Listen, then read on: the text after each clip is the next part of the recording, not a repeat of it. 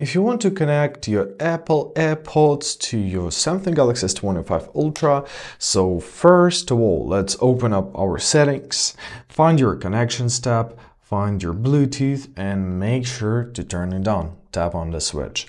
Now let's grab our Apple AirPods, let's open up the lid, let's turn them over and we'll find this button right here. So hold this button until this indicator will start glowing constantly with a white color.